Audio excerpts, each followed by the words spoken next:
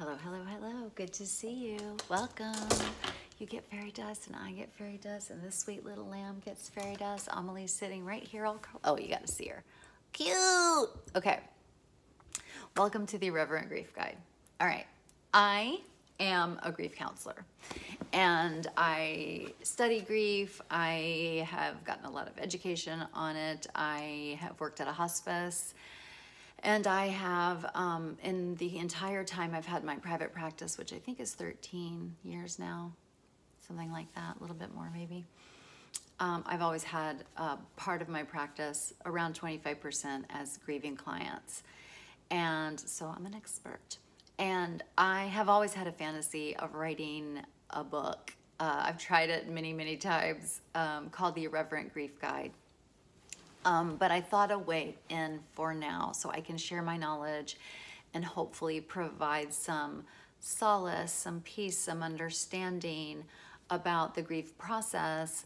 And I think it might be helpful to some people. I found that some of my articles on grief were the most popular on my website. And so I know that it's a very difficult thing, and you already know this, but society, we don't really handle death that well. No thanks. And when you grieve, it is like being in another world, especially at first. I can remember just walking around feeling just abject loneliness, like feeling like the world wasn't real. Like I can remember one time after grieving, standing in a Walmart, and I don't know why I remember that almost as much as I remember some of the things around the death that I was experiencing at that time. And I was like, how are these people walking around in this store? How are those cashiers just talking and laughing? Like, how is this happening? You're in another world, and that's because your brain is doing some major work, major changing, major adjusting, major adapting, major suffering. Like, you are suffering. Grief is suffering. And I want to make a place in the world where we start to understand that grief is, when we're grieving, we're kind of fucked for a little while. If you have turned this off already, I do not blame you. If you're still listening to this, you're still here because it's really important for me to dispense this information from my truth, and I'm an irreverent, advanced bitch. And I am a dark humor bitch. Like, like, it's gotta be dark for me to laugh at it. And I think that that survivors of childhood trauma have that in common.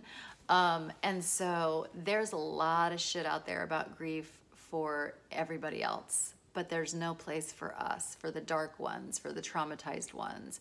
And that's what the Irreverent Grief Guide is. And I'm so fucking glad you're here. And I'm so excited to share all my fucking knowledge with you. And I have, what I have learned is my best way of talking about any topic, any psychological topic, any personal growth topic. P.S. If you're actively grieving, you're actively growing. We don't want to grow when we're grieving, but we are growing. Is when I have a question or when I interact with a thought, because the subject is so vast. So what I thought I would do is start with a book. So I have this book. You don't have to get this book. I have not even read it yet. When I was dreaming and scheming about writing my book, The Irreverent Grief Guide, I just bought a lot of books on grief, the current books, and it's so great. There's so many out there. And when we come across one that I really love, I will, of course, tell you. and recommend it for sure.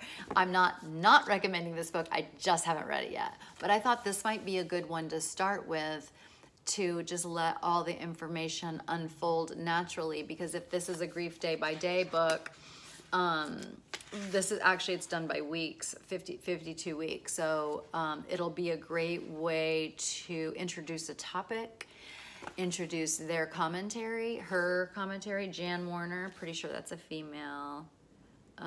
Yes, her.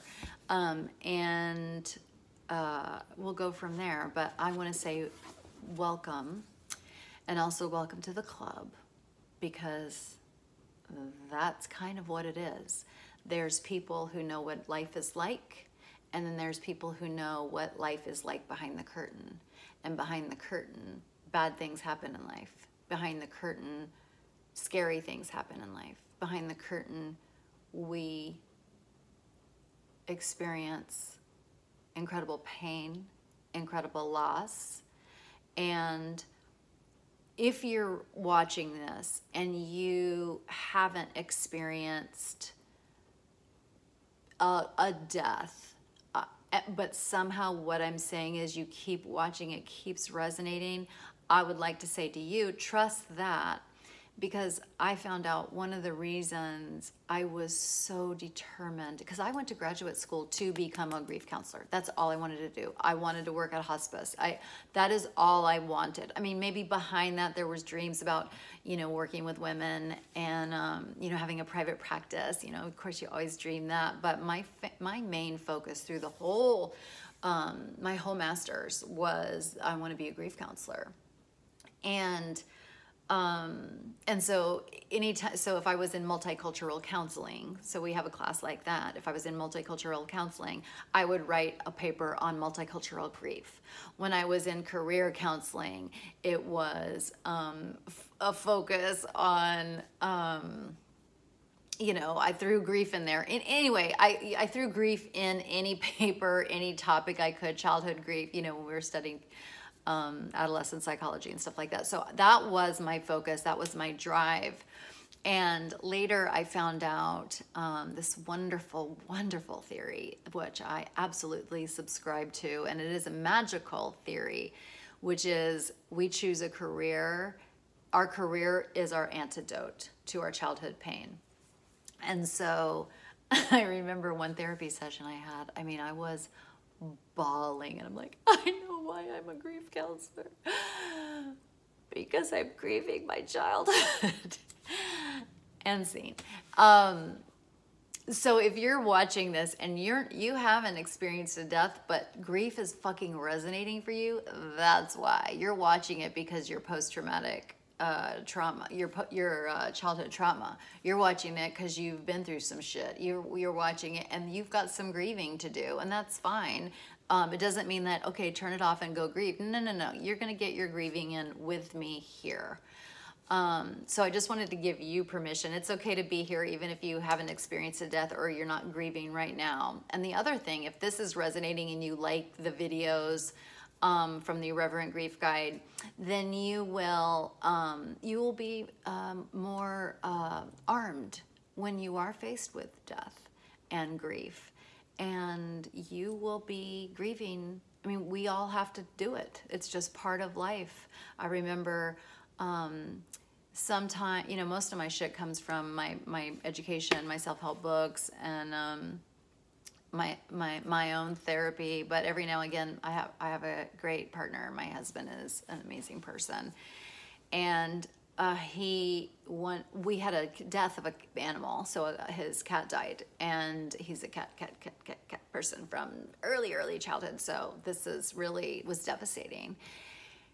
And I just remember watching him grieve. I was sad, but it wasn't my cat, so it was a cat he brought into the marriage, and I liked it fine, but I wasn't devastated by the loss. And I just saw him sit on the edge of the bed, and he was so sad. And P.S., if you're watching this because you have someone in your life that is grieving, you are amazing. You might be codependent, so don't stop watching the codependent videos. But if you're illegitimately or legitimately, we do our best because we're doing the amazing work if we're loving somebody who's grieving. But this will also help you be comfortable talking about death, talking about loss, and being around somebody who is grieving. So there's that. So this, and it's hard to watch somebody grieving. It's hard to watch somebody be in pain. And that's why people lose friends during a time like this, because people are very uncomfortable around being around someone with pain. And even a codependent, if you had a codependent friend and you were grieving, the codependent might not be able to hang around you in your pain because they can't fix it. So it is a time, it's a tough time, because lots of things change, including some of our lifelong friends, because they don't know how to be there when the shit is hitting the fan. Back to the story. So he's sitting on the edge of the bed, so fucking sad. And I just hear him say, I hate this part. And I was like, oh my God, that is the most genius thing. Like, I hate this part. This is part grief and pain and loss and ache around a loss is part of the contract. It's part of our relationships. When we're in relationship with each other, we are agreeing to hurt if we have to lose it. And they're agreeing to hurt if they have to lose us. Grief is part of all of our lives. And I am going to grieve irreverently, and I am give myself full fucking permission to grieve. And so welcome to the Irreverent Grief Guide. Welcome, and I honor you. A person, and this is we need a new word for namaste, but this is a person who acknowledges the pain within her, saying, I acknowledge the pain within you. Okay, I hope that was helpful. Feel free to ask me any questions. I will be making grief videos once a week. Love you for now. Bye.